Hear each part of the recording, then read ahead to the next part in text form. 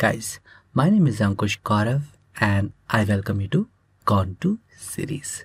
In this tutorial, I'm going to talk about how to set up the development environment to create our first servlet application. So let's start.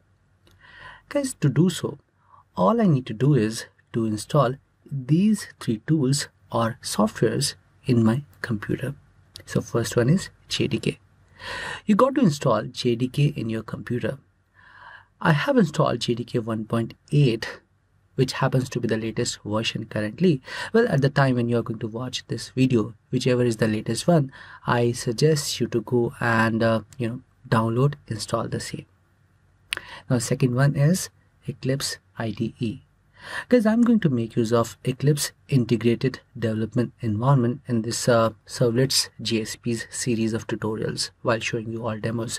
And if you also are going to use Eclipse IDE, while practicing along with me, then you got to follow these simple steps to download and install in your computer. You first got to go to the Eclipse website and then look for Java EE Developers Eclipse IDE zip. Once you find it, you just got to download it in your computer. Once it is downloaded fully, you need to extract it in any of your computer's drive, and that's all about it. Guys, this is going to complete the installation process for Eclipse IDE. Well, to install Eclipse IDE, I also followed these steps what I've just showed you. So what I did, I downloaded Eclipse IDE for Java EE Developers zip in my computer. Currently, Neon is the latest version of Eclipse, so I have downloaded the same. Well, at the time when you're watching, whichever is the latest one, just look for the latest version. So after downloading this zip, I extracted it in my E drive. And that finished the installation for Eclipse IDE in my computer. Now, third one is Tomcat Apache Server. Guys, let's restrict ourselves in this tutorial by only talking about how to download and install it. And in the next tutorial, immediate next tutorial, I'm going to talk about what exactly it's all about and why we need it to develop a servlet application. So question is how to install it. Well, these are the simple steps you got to follow to install it. You need to go to Tomcat Apache website and look for the latest and stable version of Tomcat Apache server available. At the time when I'm recording this video, 8.5 is the latest version. So you got to download binary zip for the same in your computer, and once it's fully downloaded, you just need to extract it to any of your computer's drive, and that's going to complete the installation process for Apache Tomcat server. So in my computer, I also followed these steps only to install it. I went to Tomcat Apache server, I downloaded Apache Tomcat 8.5 binary zip in my computer, and then I extracted it in the E drive, and that finished the installation for Tomcat Apache server in my computer. So if you look at the installation process for Eclipse and Apache Tomcat, it's kind of very easy, guys. You just need to download the zip, and to install it, you just need to extract it to any of your computer's drive. Now, what's next? Because we got to open up Eclipse IDE to configure it, to start developing our first servlet application. So to do so, I'll go to Eclipse folder and then I double click on this icon. So this is going to open up Eclipse IDE for me. Here it's asking me where I want to create the servlet application. So I'm going to keep this default location and I'm going to press on OK.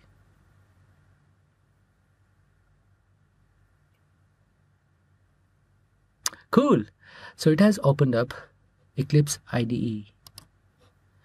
Now to start configuring this IDE, to develop our first servlet application, I only need to go to Project Explorer, right click here, choose New, and then choose Dynamic Web Project option. Guys, if by any chance you do not find this option here in this list, then in that case you just need to go to this last option, Other, and then type here Dynamic Web Project, and it's going to show you down there Dynamic Web Project option. Choose it and click on Next, and here provide the name of the project. Whatever name you want to give to the project that you want to create, just provide it here. I want to give a name to my project as My Servlet App, and let's ignore all these other things what it's showing, because anyways I'm going to discuss all these in the subsequent tutorial while developing this application. So click on Next. Let's go with the default what it's showing us here. Again, let's go with the default and click on Finish. So here all we did was we provided name of the project, and then we just clicked on Next, and finally Finish button, and we didn't do anything other than providing project name. Now this has created this directory structure for us over here.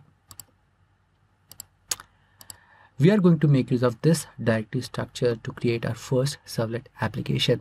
But before we do so, only step which is pending here as far as its configuration is considered is integrating Apache Tomcat server with this project.